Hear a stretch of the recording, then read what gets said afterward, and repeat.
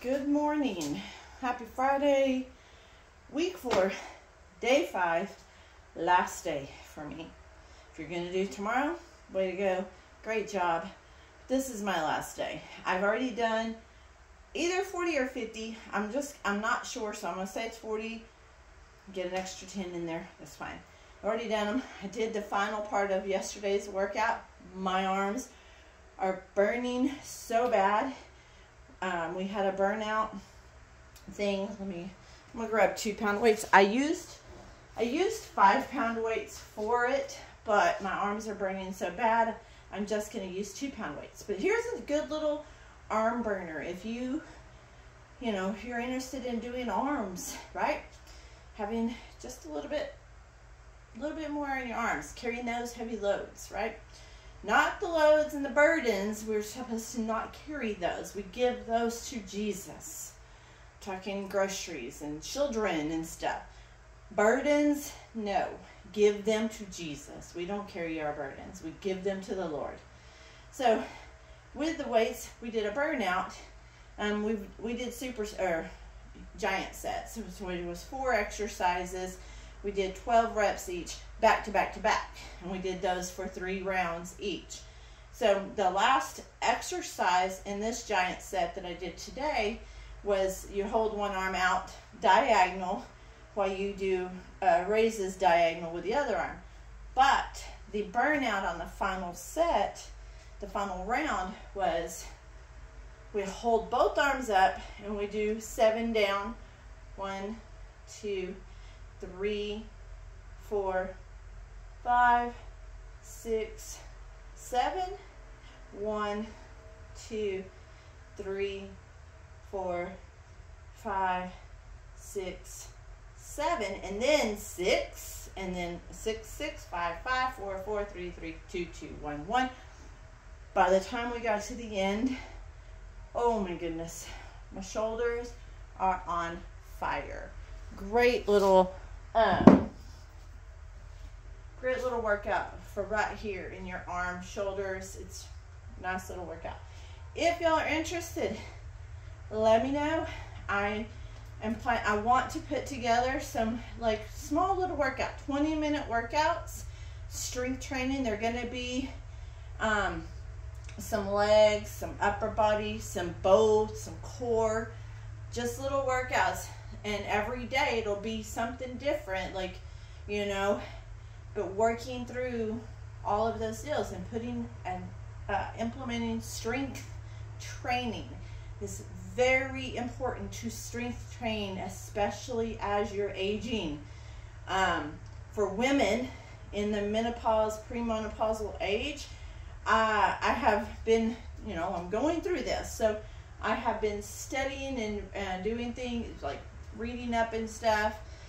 And one of the things it tells you, because you get this minnow belly, and it's a real thing, and you can't get rid of it. No matter, like, you try all the things that you've ever tried before, and it is stubborn and doesn't want to go anywhere. I've never had this problem my entire life, but now I do. And one of the things that it tells you too is strength training, less of the cardio. You still need cardio because you still got to keep your heart healthy, right? But not near as much cardio. Like, there's people who did a lot of cardio and stuff, and the cardio is great. It's just not as important as strength training. Strength training, increasing that workload every time. Like, first week you do it, maybe you do 2-pound weights. The next week you go up to 5-pound weights. The next week to 7 or 8. You increase that weight load, so you're increasing it. And you're doing, building those muscles. It's also, as you build muscle, muscle burns calories. It helps you to bring up your metabolism. As we age, our metabolism drops down. I've always had a high metabolism. My metabolism is bottomed out. It is horrible now. And men, if any men are listening, I am sorry, but it's a real thing. And the doctors, I'm sorry, they don't tell you. They're like, oh yeah, it's normal. It doesn't have to be normal. It doesn't have to be this is your new life. There are things you can do.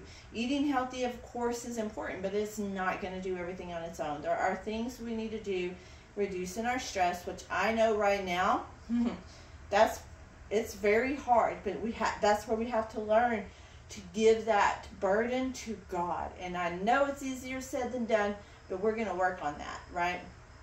And then eating right and exercising, the strength training, doing these things. But one of the things that I have learned is you need to eat 100 grams of protein a day, good protein sources, and 35 grams of fiber a day.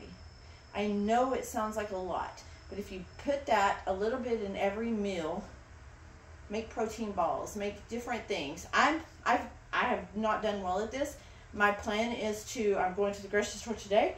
I'm going to buy several different things that are going to be good sources of protein, so I can make protein balls, I can make protein muffins. I can do these things so that I can implement and start getting this 100 grams of protein.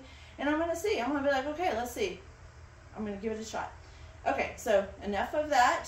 If you're interested in all of that, leave me a comment, send me a message, something, so I know, and I will continue to do this. I have some plan. I don't have some plans. God has some plans. He has put in me. And I feel more now than ever before that it is coming closer and closer to me leading and guiding some classes for people who are struggling in their bodies. They want, you know, the world tells us we need to look this way. That's not what we're doing this for. We are doing this to feel good in the bodies that God gave us. Because He created us, and He created us in His image, and His image is great. So if whatever we look like, whatever we are in our bodies, it is great. We just have to learn how to love our bodies like God loves us, right? So today's squats, my 10 squats, I told you I would do it with the stability ball on the wall, a narrow squat on the wall. It's called a hack squat, but I don't have a machine. So we are going to do them this way. Let me see if I can move this. Hold on. Move that over a little bit. All right. I hope y'all can see me. Let me turn my camera a little bit more.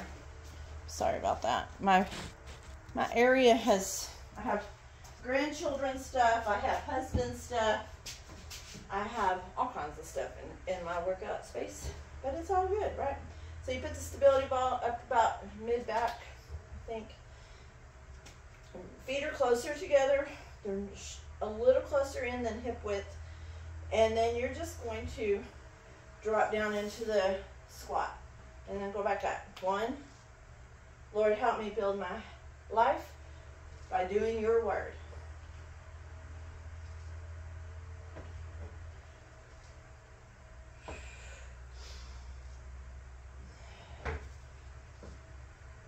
And you just press back into the stability ball.